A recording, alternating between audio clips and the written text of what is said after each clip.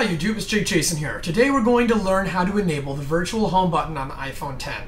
So once we unlock it, we'll head over to Settings, then General, then Accessibility, and then we'll scroll down to something called Assistive Touch.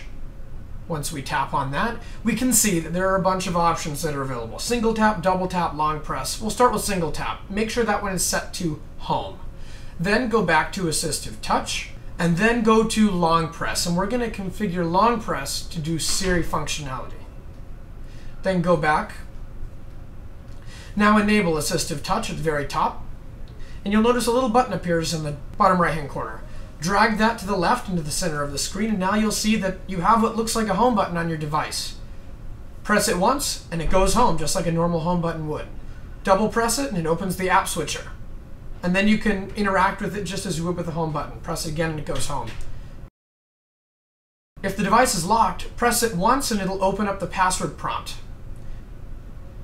If the device is unlocked and you're still on the lock screen, press it and it'll unlock the device and bring you to your apps. If you hold it down, it'll actually show Siri, just like holding down a home button on older devices would. Alright YouTube, thank you so much for watching this video. I'm Jake Jason and I am signing off.